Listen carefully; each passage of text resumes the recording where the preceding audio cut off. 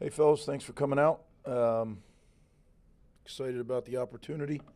Want to first congratulate Kyle Monungai for being named Big Ten Offensive Player of the Week. He certainly deserves it. He's had so far a great start to the season and really represents, I think, what our football team's about. Works extremely hard, lives in the moment, chops the moment, and it's paying off for him. So excited for him and for our team. Great challenge, number 2 team in the country. Probably could be easily ranked number 1. They're that good. And there's absolutely no weaknesses in this team. When you look at what they have, their offensive line, 2-time reigning Joe Moore Offensive Line of the Year. They have an experienced quarterback who can both run and throw accurately at deep, do all the things. He's a future first-rounder at quarterback. They have 2 running backs that are as good as anybody's in the country. A slew of receivers, tight ends. Flip it over to defense. Their defensive line is maybe the best in the country. Big, physical, deep. Linebackers run and hit. Secondary covers well. Kicking game, they have specialists that are arguably the best in the nation. So definitely a tall order, but we need to make sure we take care of us. That's what we need to do, and that's what we'll do in preparation. And then great opportunity to go out to Ann Arbor and go play. So looking forward to it. Greg, just going back to Kyle Monungai, what have you seen from him, the way he's kind of developed in the time that you've had him, and what he's done to become a formidable Big Ten back? Yeah, he's worked incredibly hard, both his physical development in the strength and conditioning area, become a student of the game. Oftentimes running backs can get away just by being naturally talented guys, and he is naturally talented, but he's worked very hard to understand run schemes, understand pass protections, and most importantly, understand defenses.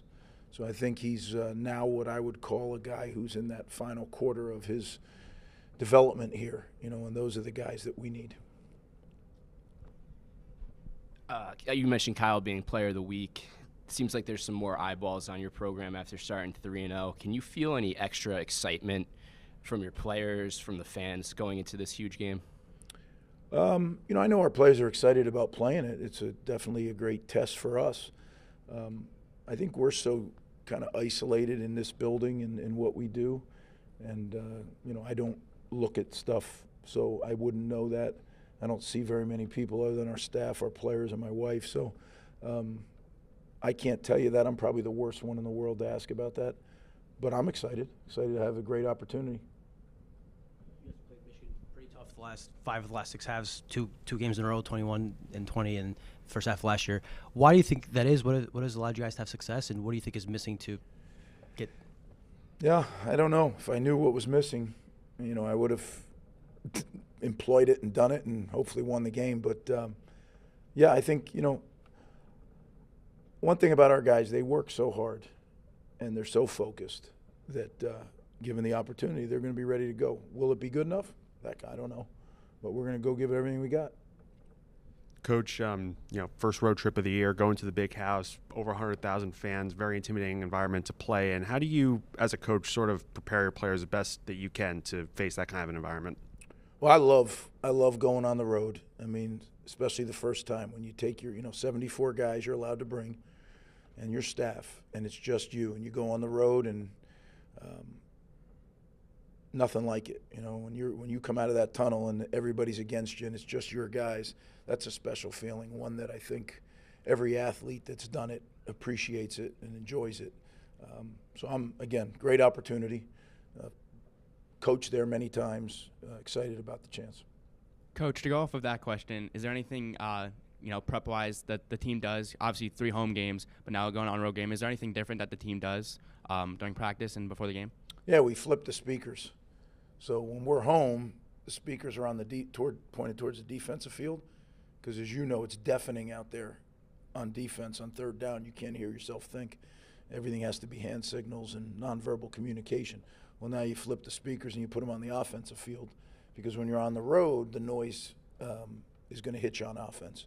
So there's some certain things you need to do, nonverbal communication, silent counts, those kind of things that will put into play. But we've worked on those in training camp and ready to do that. Greg, I wanted to ask you about two offensive linemen in particular. Taj White, redshirt freshman, stepped up and played significant snaps at right tackle in place of Needham, who was missing. And then Brian Felter's played a lot of snaps this year and didn't play much last year, but is playing a lot more this season. Yeah, I think those are all good guys, and the guy I would add would be Kamar Missouri.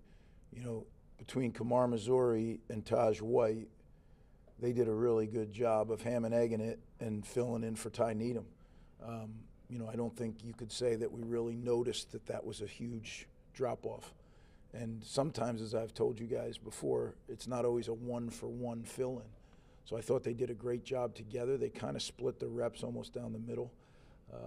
So I thought it was very good. Brian Felter has improved, and I think he does a nice job of mixing in there with Curtis Dunlap.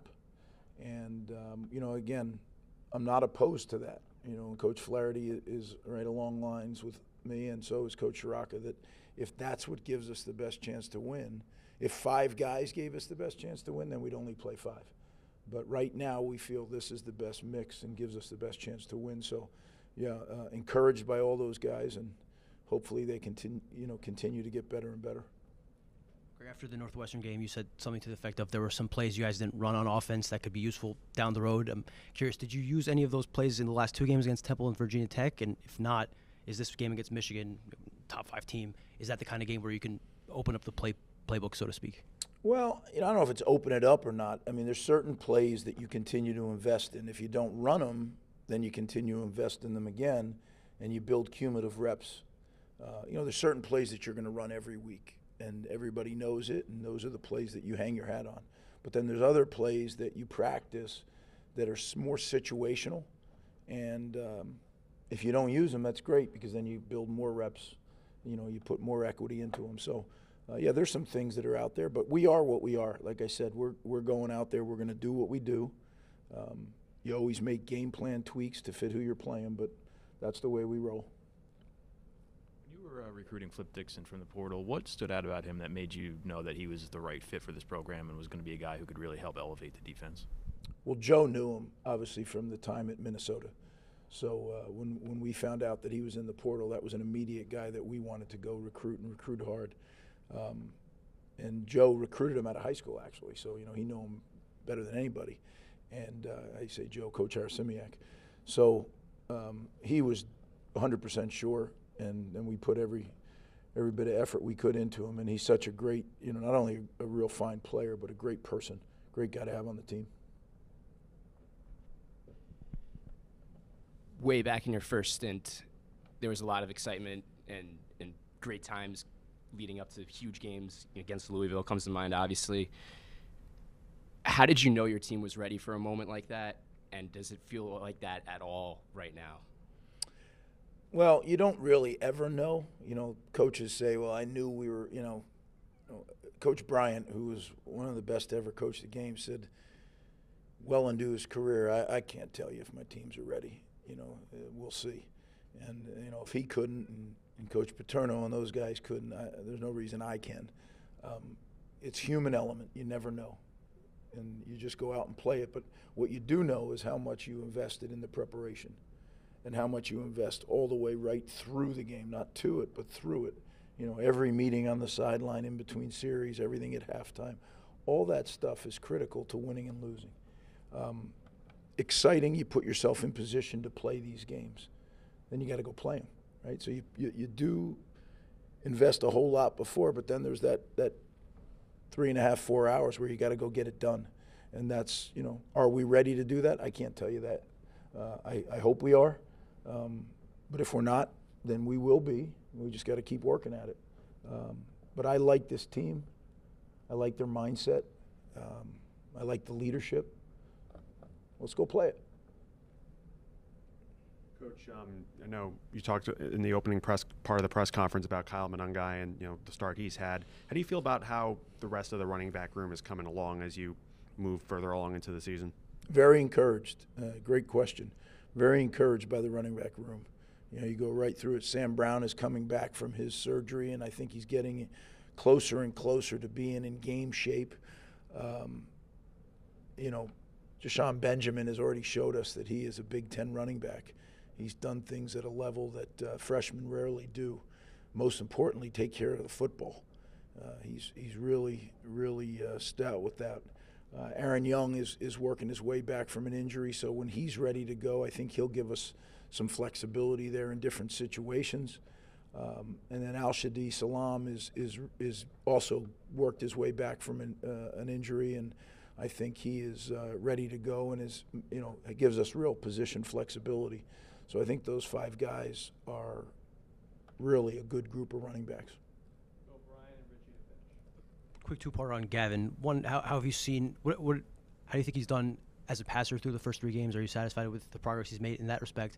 And going on the road, probably the biggest atmosphere he's going to play in so far. I don't think he played at Ohio State last year. How do you feel like he'll be able to do in an environment like that, and can he continue that progress on the road? I think Gavin's improving by the day. I thought he did a great job Saturday. 3 games into the season, he's protected the football the way we've asked him. He had some bad luck Saturday. I mean, he had 3 drops and 2 route errors, 2 route busts. So, if you take those 5 and maybe you call 4 of them completions, that really changes the complexion. We didn't throw much. We didn't need to throw much. We were running effectively, and that was the kind of game it was. Every game is different. We could throw the ball 60 times this week.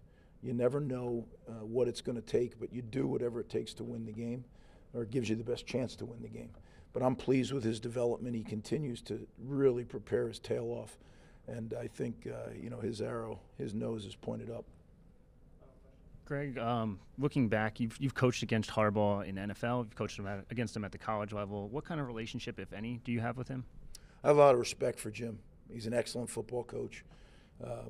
Knows how to get the most out of his organization.